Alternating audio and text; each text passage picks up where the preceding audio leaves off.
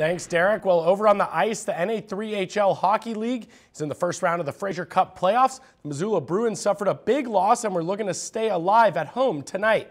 Helena, on the other hand, looking to move on to the divisional finals with a win, but a much different tone to the game tonight. Lots of defense early on.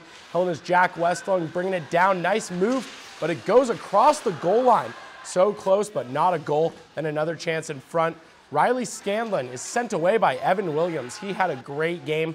And the Bruins on the offensive. Vadim Zubkov winds up and shoots, but it's stopped as well. No goals 10 minutes in.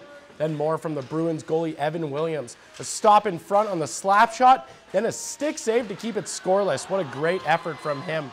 But then finally Missoula breaks through late in the first. Zubkov flips it up and it's right there for John Bannon waiting, who flicks it up top shelf.